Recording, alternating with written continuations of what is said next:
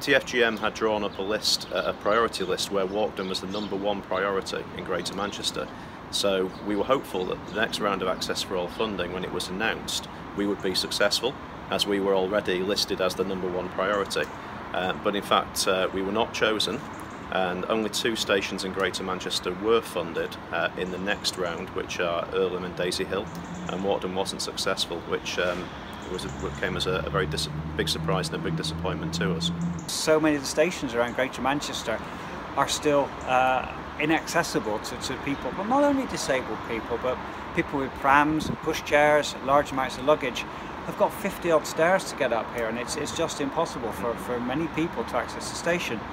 In our view, one of the main problems is that there is only one funding pot at the moment, which is a central government controlled funding pot, the Access for All funding, which only comes around every 5 years. So we're pressing the point that there should be a different pot of money allocated to schemes like this, and perhaps with increasing devolution, which seems to be favoured politically at the moment, that as part of that process, a different method of funding Access for All type projects in Greater Manchester and therefore in Salford would be needed, and that's one of the things that the message we're trying to put out, and hopefully,